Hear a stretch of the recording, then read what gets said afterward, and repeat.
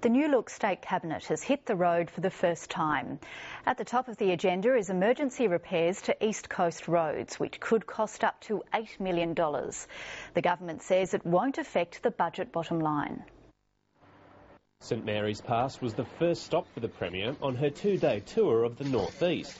After 3 major floods since January, the pass resembles a construction site rather than the gateway to the East Coast.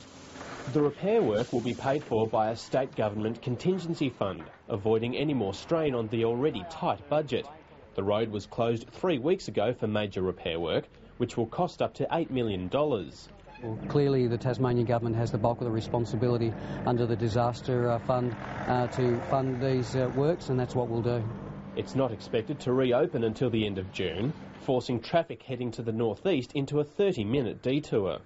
I understand the anxiety of people on the East Coast and having this very major part of their transport system closed down. There are alternative routes, of course, out of St Helens. We're still here, we're still working, the shops are still open, hotels are still open, and above all, the beaches are still there. While Cabinet came face-to-face with the people of St Helens, the Liberals also announced plans for more community engagement. They're embarking on a statewide tour to gather ideas about how to turn Tasmania around. We believe that Tasmanians aren't being listened to by this government. Well, we're going to fill that void. Will Hodgman believes in nothing and stands for nothing, and this just highlights that that is in fact the truth. Send the police. Someone's just broken in. Environment groups have also launched a new advertising campaign against Forestry Tasmania.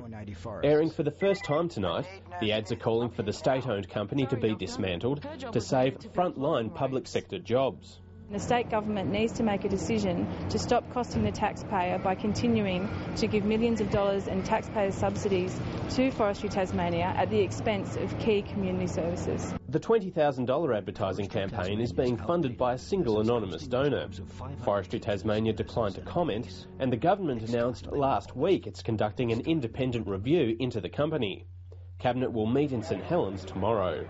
Jonathan Gould, ABC News, St Helens.